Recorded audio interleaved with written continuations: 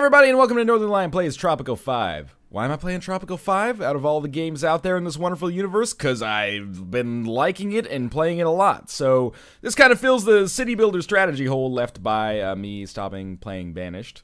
I decided, let's play Tropico 5 instead. We're going to start with Sandbox. We're going to maybe start a new dynasty. We'll start a new character here, and this can be, I don't know, the Durst dynasty. And we'll just create a character. I should point out, there will be sound effects, but no music. Music has caused Content ID match issues due to weird licensing on YouTube. That sucks, but once we actually get into the game, there's enough ambient sound effects to kind of carry it here. So, disregard. This is going to be a city builder. We're going to get as far into the game as we possibly can. Damien Durst strikes me as a great name. I'm actually fine with him looking like a mustachioed Owen Wilson as well. Probably, that Owen Wilson resemblance is actually striking. What would Owen Wilson's skill be? Altruist grants 2,000 bonus starting money. Celebrity, of course, that makes sense. 4 and 8 increased by 10%. I'm actually totally okay with this. But what would Owen Wilson's costume be? Yeah, that looks like he could be in a Wes Anderson film right there. That's like the Darjeeling Limited right there. And of course, we will give him... Yeah, I think that army cap is pretty good. Cowboy hat is actually pretty much exactly his costume in the Royal Tenenbaums. Alright, so we'll begin. We're going to generate a world here. We can start on Isla del Lago if we want to, but why don't we just go to a generated map instead? It'll be medium size, elevation, sure, hills is fine, resources adequate. Yeah, adequate's fine. Climate normal, confirm settings, and yeah, we're going to start in the colonial era, start with 50, population, everything here normal, so we'll begin. And it'll take a second to load in here, and then we'll get started. If you've seen my Let's Look At, we're going to be covering a lot of the same stuff early on here. If you haven't seen my Let's Look At, well, this is going to be great, because you're going to be experiencing something totally new here. So let's pause for a second.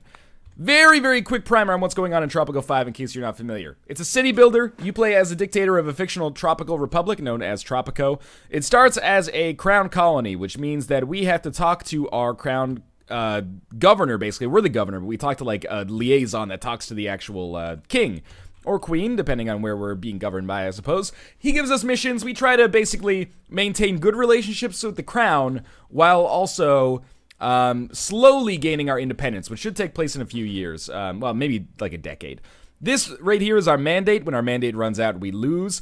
If we manage to declare independence by getting this above 50% before our mandate runs out, we can move to the next era. Let's begin. Alright, start with our first tasks here. Old chap, have I got a deal for you today. As Crown Representative, I can offer you your very own trading license. Typically, you have the option to buy a trading license. I've never bought the Platinum package.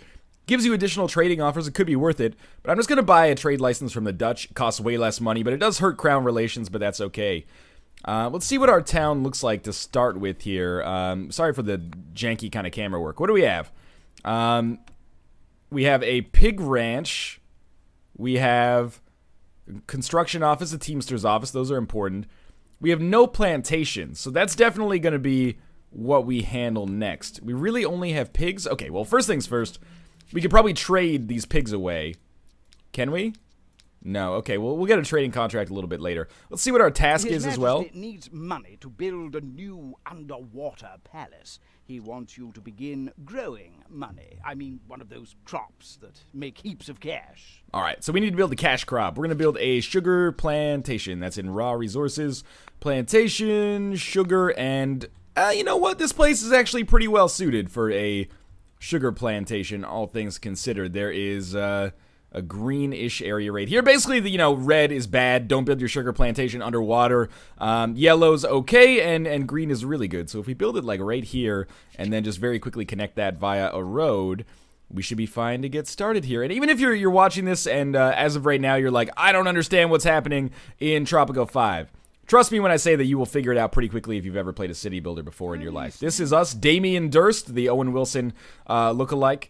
If he is a manager, his hotel's effectiveness is increased by 10. We won't have to worry about that as we get started here, because the first issues in the game are very, very simplistic.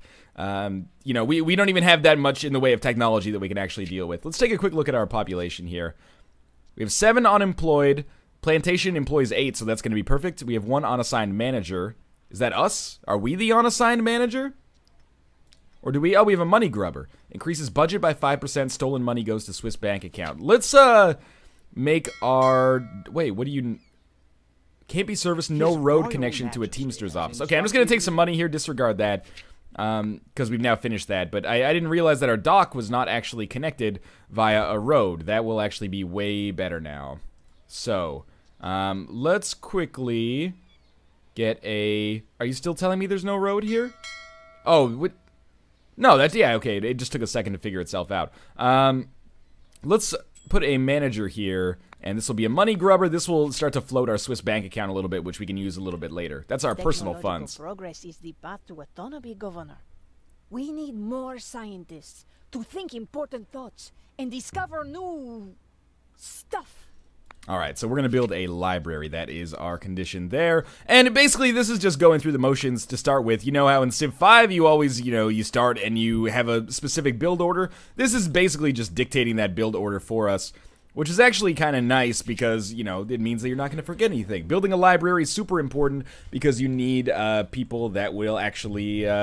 research things so you can actually advance your population. So our overall goal here is to grow our republic, or grow our colony right now, while also making our population happy. And when they get happy and there's revolutionary support, we'll be able to declare independence from the crown, which is what we want to do. How's our happiness right now? Overall happiness 19, that's not very good. We want to raise this religion happiness by building like a Catholic mission. We want to raise entertainment happiness by building a temple, and apart from that, we'll just increase the budgets for our buildings so people are happier with their jobs and can actually, buy things. For now, do we have any other trading contracts that are alright? Because I should be able to sell sugar, you'd think. We don't get milk from the pig farm. Surely not. Can't see. No, it gives us meat. I mean, that makes sense, of course, but now that ships come in, they'll usually bring people as well as money, and they will take some of our goods and replace those with cash capital that we actually need to get started. So we actually have some educated workers here, much to my surprise. Let's research. Well, I normally research the shovel first to allow us to open a mine, but it doesn't really look like we have many mining opportunities right around us. So instead, we might actually research, to start with, the sickle, which will give us some upgrades for our farms. But for now, what else do we need? We could build a tavern or something like that. We could get started like that. But I think instead, I'm going to raise the budget for my... oh, the crown just sent us a bunch of money, too. I'm going to raise the budget for our dock. This will mean it only takes 5 months for ships to come to us instead of 6 months, which is going to, add up considerably over time. His Majesty has commissioned the finest architects to design his new underwater home. We need your cash crops to pay for them. Alright, so we need to export 3,500 sugar. This is fine, because we were going to do that anyway, in all honesty, so that's not really that much of a problem. What we do want to do is probably create more jobs. Do we have people... We have 1 unemployed, 6 open jobs. That will kind of naturally just mean that people will come over to our... island because there's jobs over here and, opportunity.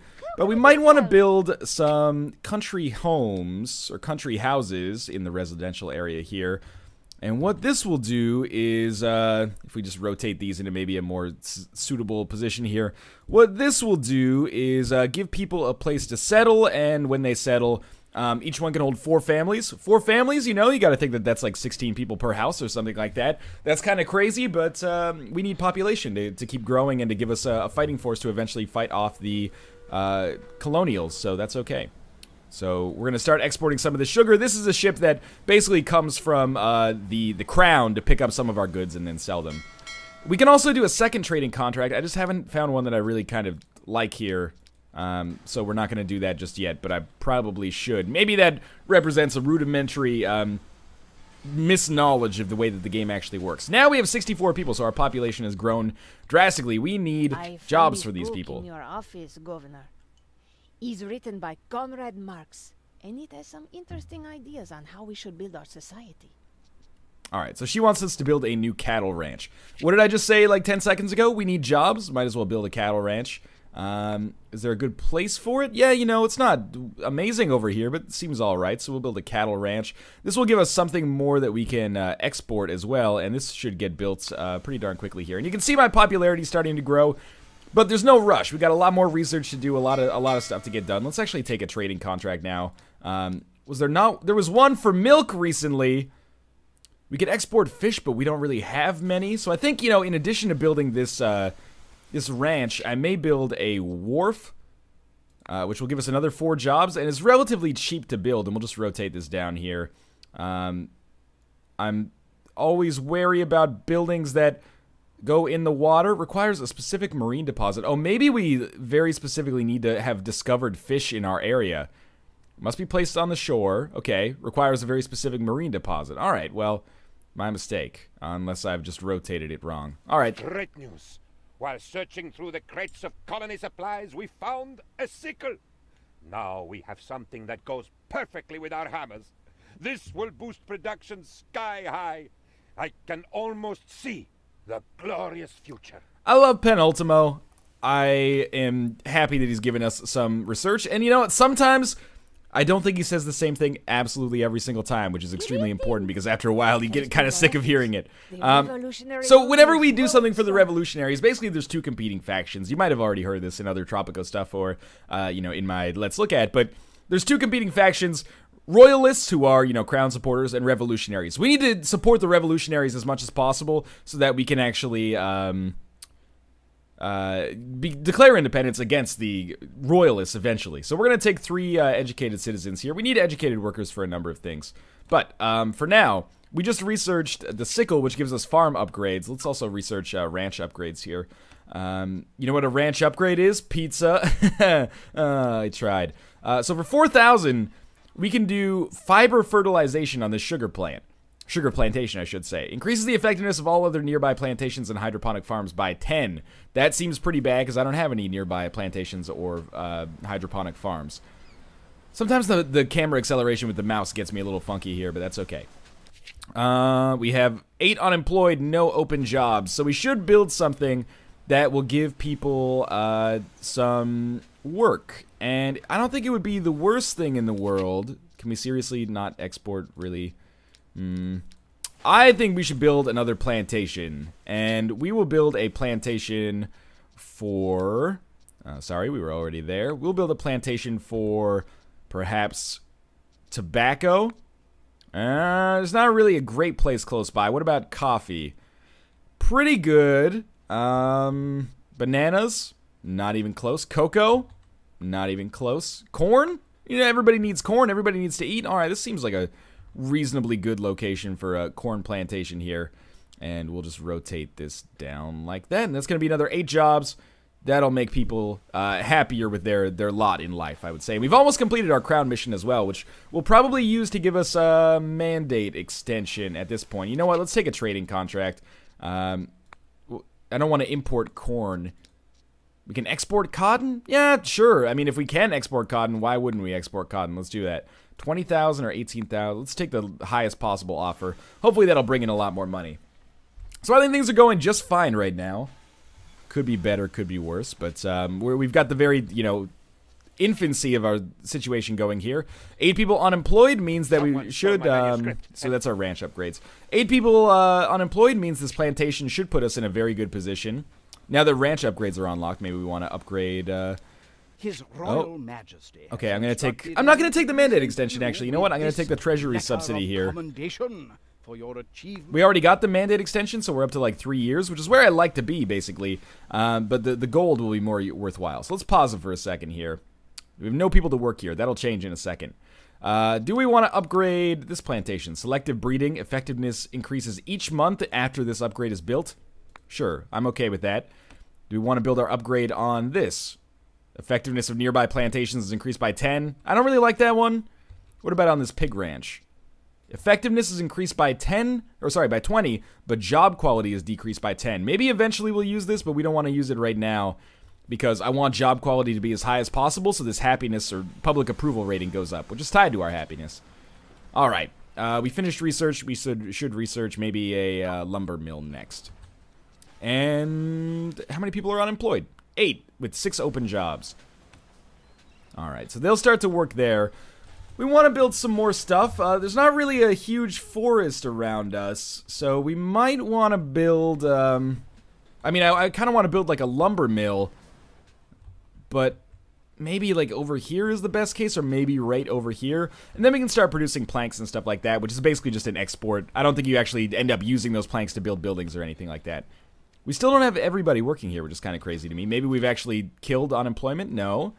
They just don't want to work on the farm, I guess. That's okay. I really love when you get like sunset in this game. It looks so good. Okay. 70 population. We have open jobs. Is there an overlay that shows us like housing? Current pollution, beauty, crime, safety, electricity, liberty? No. Okay. So I just want to see if maybe we need more country homes, and it seems like we do. Basically, we're trying to encourage a high population right now. Not too high, but high enough that, you know, we get a population that can support some higher order buildings and then make our townspeople happy. Happier, I should say. So maybe we'll wait for the next ship to come in, and that will be the last thing that we accomplish in our first episode. But I think things have gone pretty well so far. If you're comparing this to Banished, this is much less about survival and much more about progress. Which is not to say that Banished isn't about progress, just seeing if there's a ship coming in somewhere. Because it is about progress, but it's more about getting through the phases of the game because they're so distinct. Like, once we get out of this colonial era, we'll enter the World War era, start having to deal with foreign relations and stuff like that, building embassies, choosing whether we want to be on the Axis or the Allies. After that, we get to the Cold War. It's really unique, and I'm excited to see that stuff, and the easiest way for me to see it is definitely to cover it in a video series like this. So hopefully we'll have population on here. It looks like they're just going to be a straight-up, like, import ship, but what do you have? Comrade Governor, the more I read the works of Comrade Marx, the more sure I am that our revolution must be a socialist revolution. All right. I mean, we can do that. I'm going to research that technology anyway, so it just seems to make sense. One thing we may want to build is some guard towers or like a military fort. What am I researching right now? Oh, planks, right. Well, we still have 2 unemployed, so you know what we can do? Let's build a military guard tower quickly. And this will really help us out. We'll put it like right here. This will really help us out when we declare independence, if we choose to declare independence from like a military standpoint. But it also hires 2 more, well, it gives 2 more people jobs, which will put us in a very sustainable position to end the episode, I think. Freedom will never simply be given to us. We must take it by force. We need to train our own soldiers. Soldiers that are ready to fight and die for our homeland. Alright, so basically she's having us research the trigger, which is just another building, essentially. But we've got to wait for our existing research to end. I want more people, though. I would like it if more people showed up. That's 0% done. We can support more population, for sure. How many homeless are there in our city right now? 7? Well, that seems silly to me. Why don't you just move into some of these country homes? Maybe that's an overly simplistic view of the homelessness problem. Presidente, as you know, it is your will alone that keeps Tropico together. Without you, the entire island would crumble to dust and be lost forever. Alright, perhaps it is time to consider adding another member to your dynasty just to be on the safe side. You have around 53 cousins. We'll need some sort of a test to narrow that number down a little bit. Do you have any ideas? Arm wrestling, singing, or synchronized swimming? Let's take singing competition. As the heir was born, all Alright, so we got an heir there. A light shone through the skies, and La Chupacabra herself went to the crib and bowed to the infant. At least, that is what we will write in the history books. Let's go with, we'll make our heir a magnet. I don't know if that's the proper pronunciation, but, fucking magnets, how do they work? Well, they reduce mining and oil deposits, being the rate at which they're depleted by 10%. That's really good. And sure, you know, casual suit, this person is okay. Clemente Durst. Perfect. And they'll basically become another manager that I can use. Select our existing person here. They'll become another manager that I can use to manage some buildings here. So, their mining deposits are reduced 10% slower. What is the manager effect if I, like, make them the manager of our plantation, for example? Okay. Mining and oil buildings effectiveness increased by 10. So until we get mining, there's really no point in using them as a manager. His Majesty finds your Alright, so this guy is basically like research the sickle. Since I've already done that, that just works out for me. I'm going to take 10 fresh colonists because I want more population. And in the meantime, let's build just a couple more country houses here. I'm worried about getting like a population explosion, but at the same time, I think we can handle it. So now that this ship is leaving, and what is it, 2 months till our next ship. I'm going to call it quits for the first episode of Tropico 5. I hope you're enjoying it so far. On the next episode, we'll probably close in on declaring independence and moving into the next era of the game, but it might be an episode or two before that actually happens. Since this is the first episode of a new series, I encourage you, if you enjoyed the episode, to click the like button. Helps out an enormous deal when it comes to the success of these series. Of course, thanks for watching. Make sure to subscribe if you want to see more Tropico 5. There'll be videos every single day for the near future, and I'll see you next time. We called it